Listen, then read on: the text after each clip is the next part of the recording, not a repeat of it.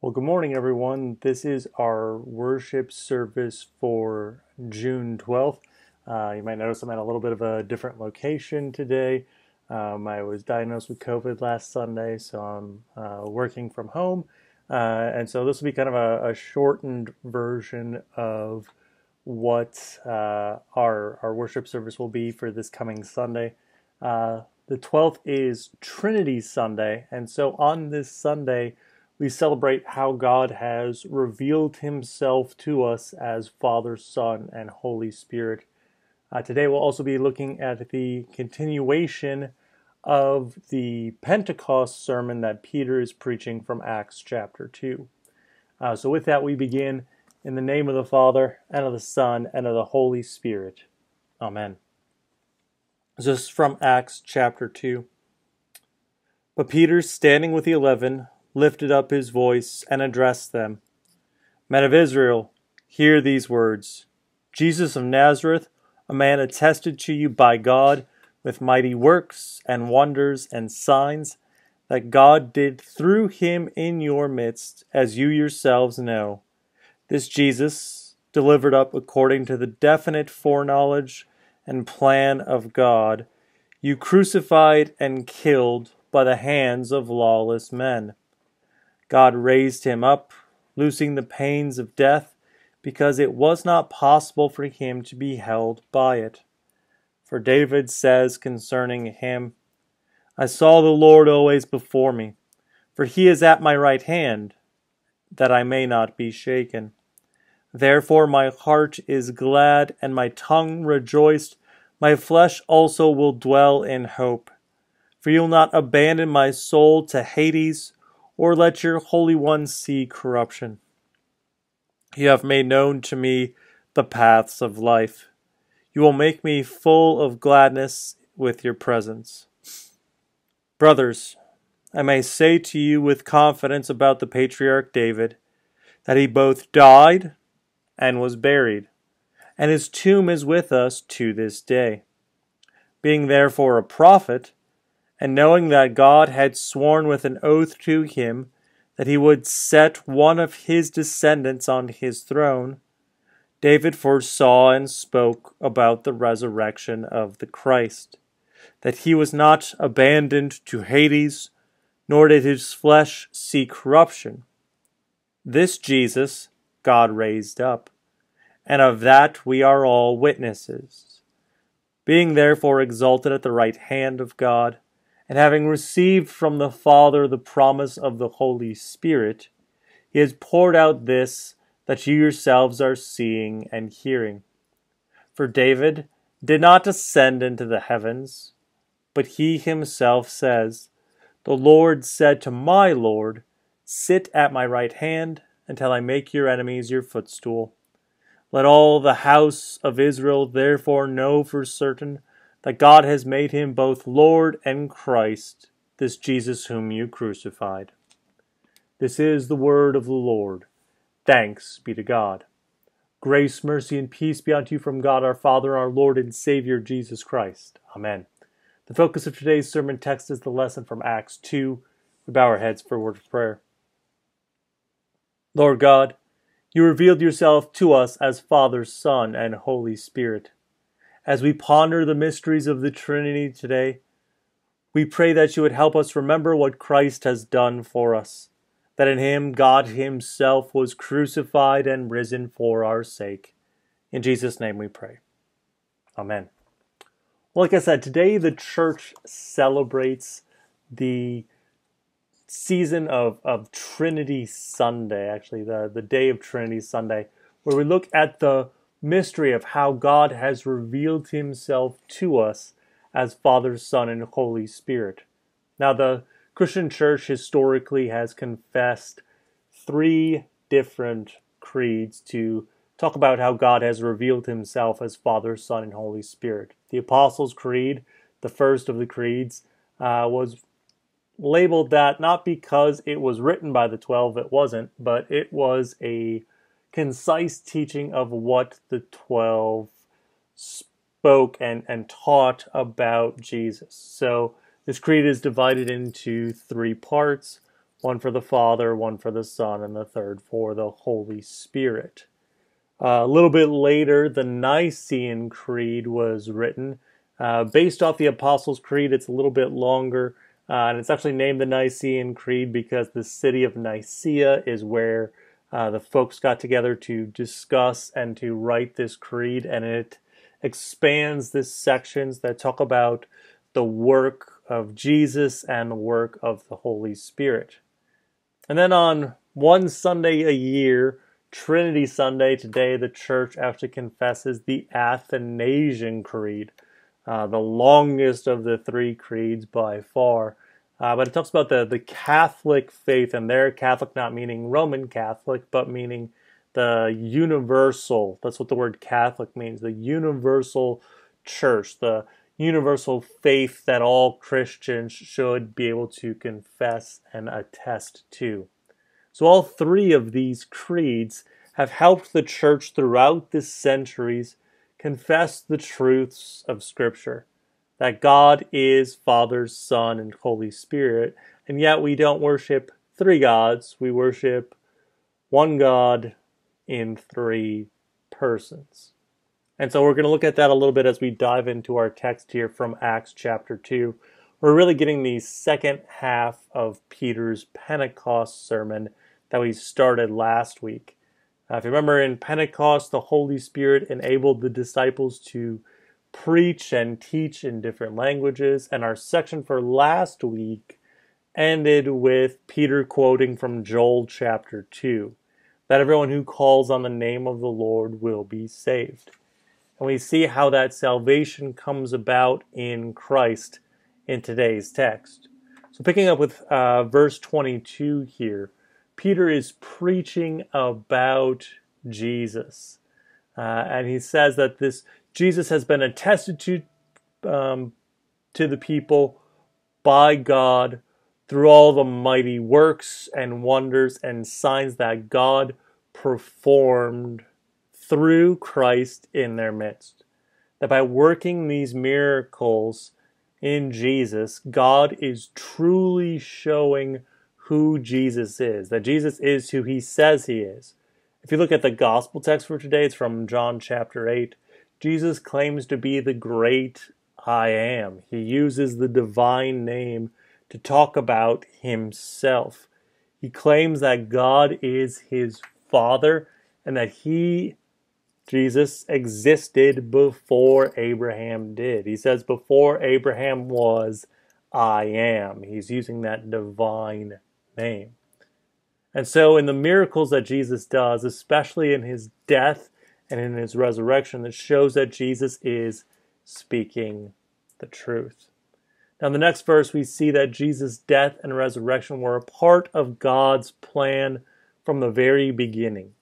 Even before Adam and Eve fell into sin, God knew that man was going to need a Savior.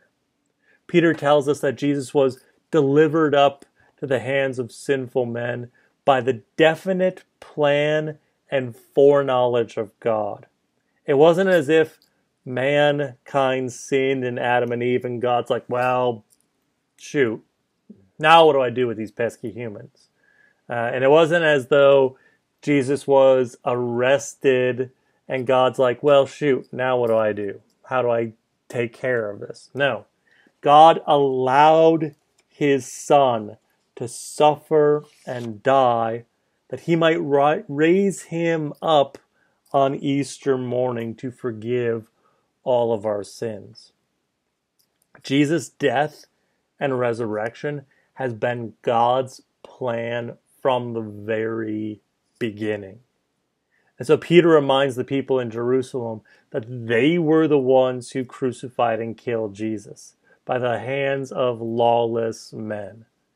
You got to remember, the events of Jesus' death and resurrection, these aren't things in ancient history for Peter and the guys that are hearing this sermon today. This is stuff that's happened less than 2 months ago, like about a month and a half ago. And so Jesus' death and resurrection is something very recent in their history. But Peter tells them even Jesus' death can't stop God's plan of salvation. It is that plan of salvation. So Peter says, here's what God did for Jesus. He loosened the pains of death because it was not possible for him, Jesus, to be held by it. Death could not hold on to Jesus. Death, this seemingly unbeatable force, this thing that claims the life of everyone in the end. This unbeatable force is forced to let Jesus go, to let him live again. Death cannot hold Jesus. It's just not strong enough. And so God raises his Son up on the third day. And as he has done that, he will raise us up on the last day too. Not based on anything we've done, but based solely on what Jesus has done for us in his death on Good Friday and in his empty tomb on Easter morning. Because Jesus has conquered death and the grave, he has conquered your death. He has conquered your grave. Those things are defeated enemies. We see a little bit later in our text here that Peter then quotes from Psalm 16, quoting the words of King David about what the Christ would do. And as Peter quotes David here, David looks to the future, to his descendant, to Jesus Christ. And he says of that descendant, "You will not abandon my soul to Hades, nor let your Holy One see corruption." This psalm is about Jesus. That God would not abandon Christ's soul to death or hell, excuse me, but that the Holy One, Jesus, would not see corruption. His body would not decay in death, because on the third day he would rise to new life. A little bit later in the text, Peter talks about King David, saying that David was dead and buried, and his tomb is still with us to this day. But then he contrasts David with Jesus. David's dead and buried, and his body's still in the tomb. Jesus was dead, but he's now alive. His borrowed tomb is empty. That Jesus is a Savior better than King David, with all of David's military power and might. David wrote about the resurrection and still awaits that day happening for him. Jesus spoke about the resurrection because he is the resurrection and the life. King David is dead, but Jesus the King still lives. David foresaw Jesus' death and resurrection, and he bore witness about it from afar, from centuries back in the past. But Peter tells them, we are witnesses of these things, that God raised Jesus from the dead. And the job of a witness is to bear witness to what they've seen and experienced. In today's text, they're to bear witnesses to Jesus' death and his resurrection. These are things that are proof that Jesus is divine. He's God in the flesh. And so what does this witness look like? For us, it means confessing Jesus as God himself. In Jesus, we actually see God himself crucified, killed, and risen for our sake. As Christians, we believe that Jesus is God in the flesh. He's God the Son, the second person of the Trinity. The Father is one person of the Trinity, the Son is another, the Holy Spirit is another, and yet we worship all three persons as one God. So as Christians, you and I can say, at the cross, God died for us when Jesus died on Good Friday. As Christians, we can say when Jesus went to hell, that God himself went to hell to proclaim victory over the devil. As Christians, we can say on Easter morning, God was raised up, that the tomb was empty because God's Son was raised from the dead. At the Ascension, we can say that God himself, in the person of Jesus Christ, was taken bodily back up into heaven, awaiting the last day, when Christ will come again with glory upon the earth. But God's presence among his people didn't stop with Jesus' ascension into heaven. The Holy Spirit arrives 10 days later at Pentecost. The text we're still talking about, even though Pentecost was last week. And notice how the Holy Spirit is given in today's text. It says, he has poured out this that you yourselves are seeing and hearing. You have to remember the context of where we're at. What they're seeing and hearing is the 120 disciples preaching the gospel of Jesus Christ in the native languages of the people who are assembled there. They are all hearing what Christ has done for them in his death and in his resurrection. Our text for today ends with Peter saying how this Holy Spirit is poured out on us. And he says, let all the house of Israel therefore know for certain that God has made him both Lord and Christ, this Jesus whom you crucified. God has made his Son Jesus both Lord and Savior, both Lord and Christ. God was crucified and risen for our sake. God ascended into heaven in Christ to prepare a place for us there, and God will come again in glory to take us to be with him in the new creation. So today, as the church celebrates Trinity Sunday, we celebrate what our God has done for us. We celebrate that God has revealed himself to us in his word. We praise God, the Father, Son, and Holy Spirit. We praise the God who created us, the God who redeemed us from our sins, and the God who made us holy through his word and power. Thanks be to God, the Father, Son, and Holy Spirit. In Jesus' name, amen. Now may the peace of God, which surpasses all understanding, guard our hearts and our minds pure in the faith until life everlasting. Amen. Well, as you can tell, my voice is kind of going out here, so we will continue with the Lord's Prayer and the benediction. We pray, Our Father, who art in heaven, hallowed be thy name. Thy kingdom come, thy will be done, on earth as it is in heaven. Give us this day our daily bread, and forgive us our trespasses, as we forgive those who trespass against us. Lead us not into temptation, but deliver us from evil.